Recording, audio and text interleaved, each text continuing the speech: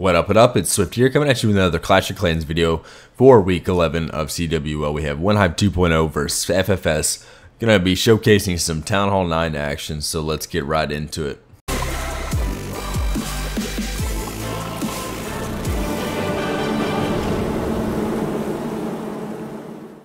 Right, kicking us off here, we have Mr. Wick versus Flip in a CWL attack. Do want to point something out here. It's nice to get as many air defenses as you possibly can. So it gets a little creative with a CC lure here. Drops a few loons and a haste, taking out that mortar and archer tower. Successfully drawing the CC. It does fall short of the cannon. No big deal. Mr. Wick drops a king at 12 o'clock on the gold mine to lure the CC. Effectively luring it onto the king, which is what he wanted here. Soften the CC with the poison, and the queen will redirect towards that CC, and then finally the air defense. Popping the king ability, utilizing every ounce of HP there, so good work there. Wizard really helping that queen stay on path. So we'll stall a little bit on this town hall, but as she's working on the town hall, I do want to point something out here. That air defense right smack dab in the middle of the wizard tower farm, that is typically a very poor base design. You want those wizard towers hitting the loons as they're pathing through the base, but let's carry on here. Dropping a few loons and haste as we're working through this base here. We did bring a rage, or Mr. Wick brought a rage and a skelly, but the loons end up pathing around that last wizard tower in the center, so it essentially loses its effectiveness. So we might be in a little trouble here. What it looks like, the skellies did manage to get a little bit of the queen knocked out, but with the rage still up, it redirects the loons towards that last wizard tower, and we're able to take out that queen with the remaining skellies. So good work here, going against the current with this sweeper, as these loons make their way towards that last expo. Notice we still have the queen ability, a wizard, and 2 minions for cleanup, and heal spell, which he does drop. The question is, are we going to get another hound pop? There is a Tesla farm up, so we may get another hound pop, and this will be easy cleanup for Mr. Wick. I'm going to go ahead and fast forward this because this is pretty much wrecked at this point, and he finally gets the hound pop. So we got all hounds popped in this raid, and I used just a really effective strategy for this style of base. So hats off to Mr. Wick for doing such a great job with his hit. Let's go ahead and take a look at the war details here and pick another base to show off here. So let's see what we got here. We got a lot of good attacks. Had some hiccups along the way, but some really good attacks nonetheless. So pulling up Heartless here, using a stoned, well actually, yeah, this is a stoned Goho. Yeah, it's a stoned attack here. Using a wizard at 6 o'clock and a baby. We're going to get a lot of uptime from these 2 little troops here. So the whole goal with this style attack, especially with these peripheral or external defenses like the 3 mortars and the cannon that are all on the outside of the base, it makes for a really quite easy funnel. But since this was not a fresh hit, we do know where a Tesla farm is. So this makes it a little easier for us. So dropping 2 golems at the Tesla farm did get that archer tower, and was helped us funnel a little bit wider with those wizards. The golem did redirect towards that Tesla because the wizard, the baby dragon took out the cannon. So that funnel was very effective, and all the troops have no place to go but in. As the king's working towards that king, as soon as they get enraged, they're going to redirect towards that. The same goes for the queen. So the CC is pulled, and then the poison is dropped. We're under fire of the wizard tower. I believe that the rage in the hills was a little shallow, but we got a lot of real estate taken care of with just the kill squad alone.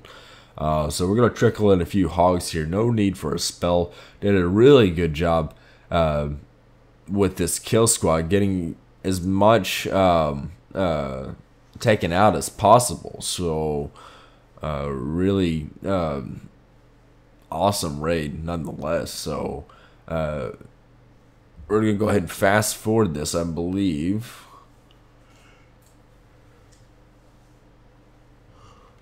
Or maybe not.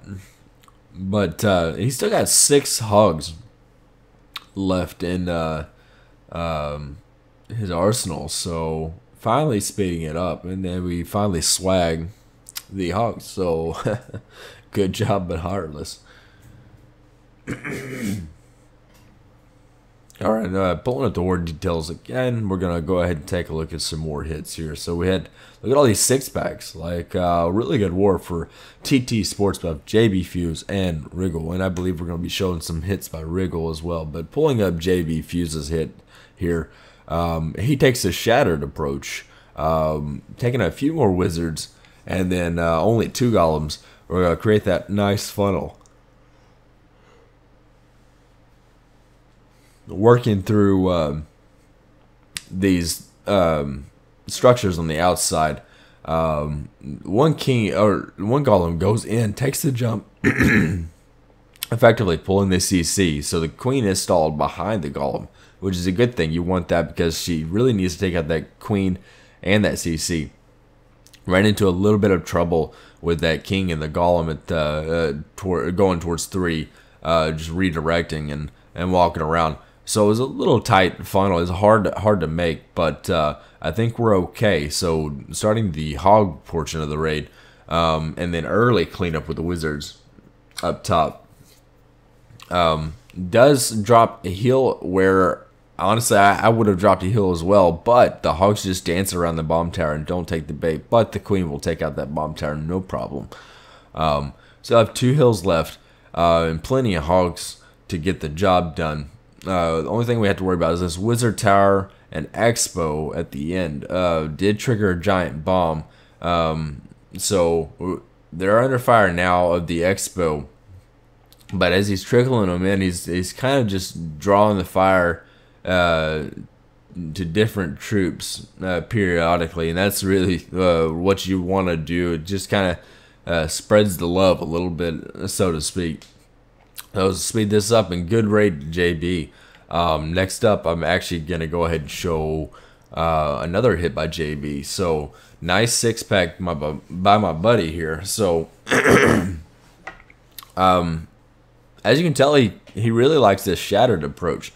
Using the same attack for both, really. So, also want to point out that when you're taking on a 9v9, you want to look at the base such that you're able, maybe not always, but typically people will bring a jump, and you want to find the entry point that you'll get the most value for the least amount of camp space. So the king does go in, and the queen is working to assist the king. So we're going to take out that enemy archer queen. No problem. CC did go up to the top golem, unfortunately. So it will force a early archer queen ability because of that Valkyrie. But same as last raid, we're going to start from 12 and work counterclockwise. We're in a bit of trouble there, but they are under heal. There's a lot of skellies up, and Baron, 2 Expos Baron down.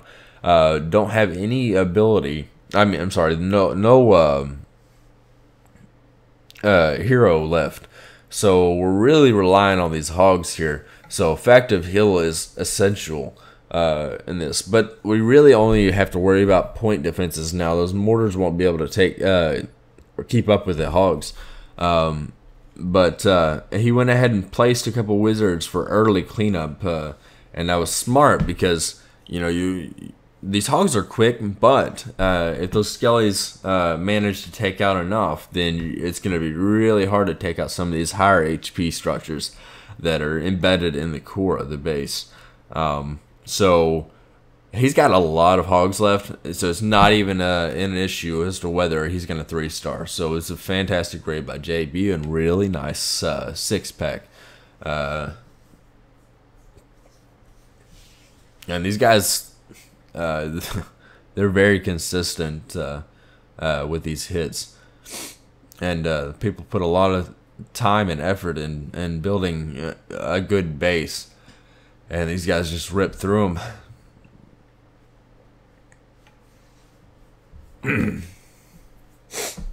going to go ahead and speed this up here. I don't know why I didn't speed it up earlier.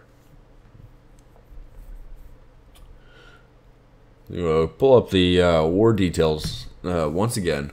Let's thumb through these and see which hit we're going to go ahead and pick up. Take a look at sports buff with a stoned. Let's find something a little different. Maybe a Laloon. Yeah, let's go ahead and take a look at Wriggle. This guy's got really good hits, and I think he used Laloon for both his hits. So this is a really nice 6-pack by Wriggle. The CC on the outside compartment of this base is a really, in my opinion, not very good idea ever. Even though you have limited wall space to be able to embed your clan castle, it's just not it's not good to be able to lure CC early and take care of it on the front end. So he's able to take care of it pretty quickly with just the king, a wizard, and a queen. So dropping a test breaker, and then funneling in the rest of the breakers to break open that wall. We're going to try to take out 2 air defenses with the queen. So she's under fire of these cannons in the archer tower, so has to pop her ability pretty early. Still has assistance from a couple of those archers, but we do end up getting both the air defenses, no problem. So at this point, he's just gonna take out. He's gonna start at 6 o'clock with a couple loons, throwing down a haste to kind of push them in quicker. So these loons are gonna be making it through their base, and honestly, the queen is in a perfect position for a rage skelly here, because the wizard tower are focused on the loons or the hound, and not the queen, so we're able to take out that really quickly. So trickling in these loons surgically, and doing it in a very effective way, very patient. Unlike me, I get in a panic a lot of the times, and I'll just start dropping them really quickly just to get them out there. So I gotta take these defenses out pretty quickly. But contrary to popular belief, that's the worst thing you can do. You really need to be patient with this style attack. So really good raid by Wriggle. And I'm gonna go ahead and show another hit by Wriggle as well. So highlighting both the JB's and Wriggle's 6-pack, because they're just really good hits. I really like this raid too, and he did. You can tell that it wasn't just a YOLO, and he planned both these hits. So he really likes this CC draw with the loons, and a lot of these bases have easy CC lures. So I'm a little confused by that. I don't know what the purpose of that was. I typically always put the clan castles embedded in the base as I possibly can. So that poison is gonna easily take care of that clan castle. King tanking again.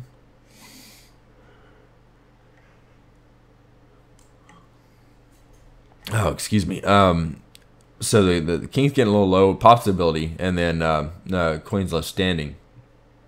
Are gonna get the remaining skellies, pops the ability, and then we're gonna end up walking. So we didn't even get that wizard tower or the Tesla. So I think we had to adjust here, or Regal had to adjust, dropping a haste and some loons. And we're gonna work clockwise here around the base. Did leave all air defenses standing, which is kind of peculiar, because typically you really want to get at least one down, because it makes it a little bit difficult. But the Rage Skellies will take care of that queen once again, and similar to the last raid, he's very patient with the deployment, and then utilizes that heal spell when he needs it most. And we're coming up on some splash damage, so it was really effective heal. Kind of off. It was the heal was kind of off, but our loons went back to full health, and we have a ton of lava pups and a wizard on the ground doing cleanup. So speeding us up through this. Nice hit by Wriggle. So really good war all the way around by these guys. You can't really ask for much better of a performance. This is just a great war for these guys, and well deserving, seriously. I will be posting a Town Hall 10 recap here shortly. Been really busy this week, so I'm really late getting this out, but these guys definitely need some recognition. They did such a good job throughout this war, and moving forward, actually, so this is a pivotal point for 2.0. We're going to be going to the playoffs in one of the wild card, as one of the wild card positions. But I'm really thinking that if we keep performing the way we are, that we're going to be able to push through and really take this thing. I mean, but we have some really tough opponents coming up. And so our bracket, I wouldn't say it's easier. The left side of the bracket is pretty stacked. So, you know, we have a lot of work to do on our end. And hopefully we can make it happen. So I'm going to go ahead and pull up the war match statistics. So it ended up coming up top with 124 to 122. Like I said, the war, I mean, we just did really good. The entire war. Our hit rates were phenomenal. The breakdown was 6 Town Hall 11s, 20 Town Hall 10s, and 19 Town Hall 9s. I think our lowest hit rate was our 10v10, but we came out with 4 10v10s, which I will be highlighting. Our 9v9s was a whopping 66%, so great job there. 92% 11v10. So we did have a dip fill, right? But you know, where others followed, you pick up the slack in other areas, right? So that's what teams do, and we really got the job done here. So 10v11, we really did good. 10v11 is so hard, guys, but we did manage to take out all their bases at a whopping 35% hit rate there. So really good job there. We ended up doing 9v10 scouts, but those are essential for our 10v10s, and I can't I don't know what else I can say. They just really did a good job all the way around. But that's all I have for this video, so stay tuned for the Town Hall 10 recap that I'll be posting shortly, and as always, thank you for watching.